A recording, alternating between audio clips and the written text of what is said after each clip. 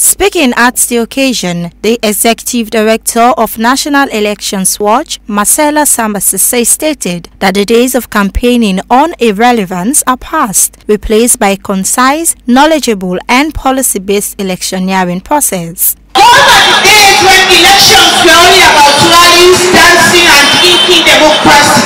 Today we are thinking democracy, and that is why Campaign for Good Governance have decided to have these booths where the National Electoral Commission, the Sierra Leone Police, the National Commission for Democracy and Campaign for Good Governance will be addressing citizens and educating them about issues regarding the electoral process. We do not want to go to the polls on the 7th of March and people appear just for appearing, or they go to the polls and the ballot is spoiled. But this is a place where you can get the required education.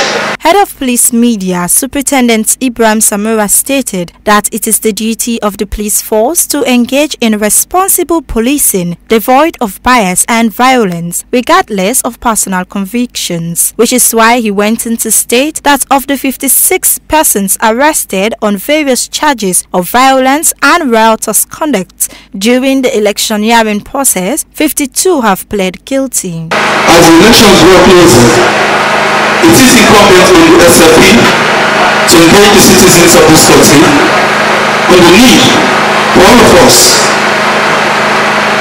to be violence-free, to be free from violence and acrimony, and embrace each other irrespective of our political differences. So the only thing that any of the political parties in this country, we've been going out engaging the civil community,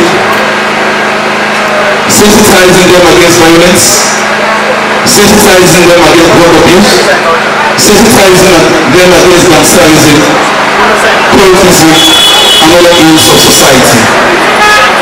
But inasmuch as we are charged with the duty of enhancing an atmosphere, a very conducive atmosphere for the peaceful conduct of the elections, a lot has to be done by the people of Sierra Leone. Just recently, 56 people were arrested by the police, most of whom are members of the various gangs and cliques.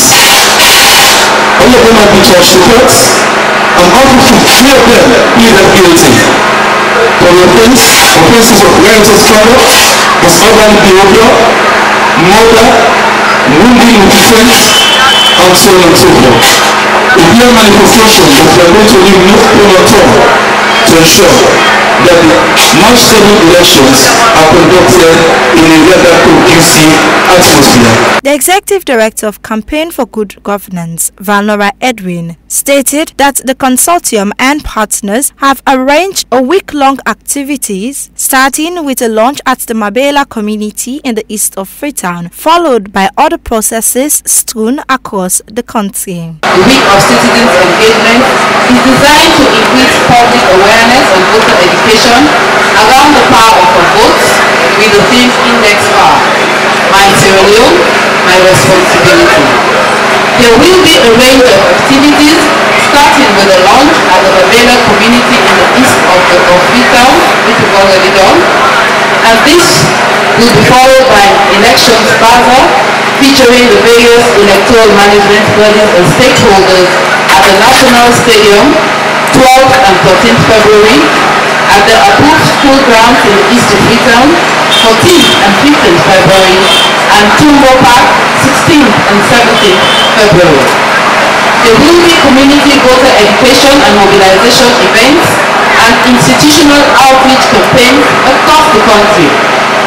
The elections bazaar will be in Freetown, in Bow, Panama and Makeni, with booths erected by National Electoral Commission, the Political Party Registration Commission, the National Commission for Democracy, and the Sierra Leone Police.